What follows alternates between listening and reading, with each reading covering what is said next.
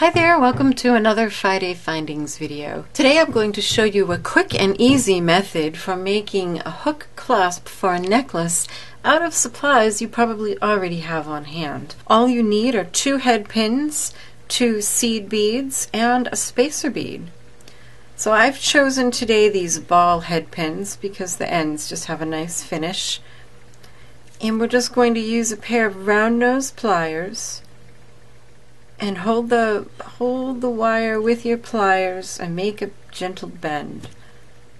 And continue bending around. Depending on how firm your wire is, you may need to use a tool. This is pretty fine, soft wire. And there's the hook. Just give it a nice curve. And then grasp the end and make a loop there to attach it to the necklace.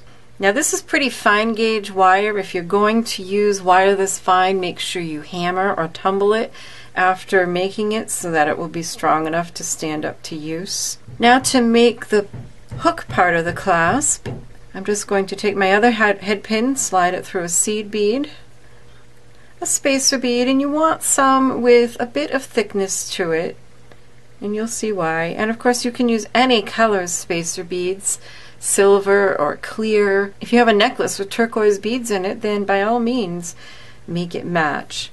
And then here we're just going to make a wrapped loop. And this wrapped loop is done the same way we've done many before. Just put a pair of chain nose pliers right above the last bead, make a 90-degree bend, tuck in your round nose pliers, make a loop. You can only go that far, reposition,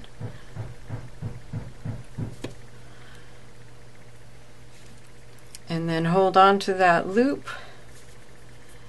and wrap that wire around. Trim off the excess wire, tuck in that wire end if you need to, and now you can see how this works. This part with the spacer bead just slides into that hook. This really only works for necklaces because the weight of the necklace will hold this in place. And you can reposition and shape your hook so that it will hold just right. And there you have it. With just a couple head pins and a few small beads, you have yourself a custom clasp for a necklace. Thanks for watching this video. I hope this is a tip you can use. If you like this video, please make sure you've subscribed to my channel. I have new uploads at least twice a week. Up on the screen are a couple more jewelry making videos you might enjoy. And also please check out my blog, keepsakecrafts.net, where I have lots of creative ideas and inspiration. Thanks for watching. Bye-bye.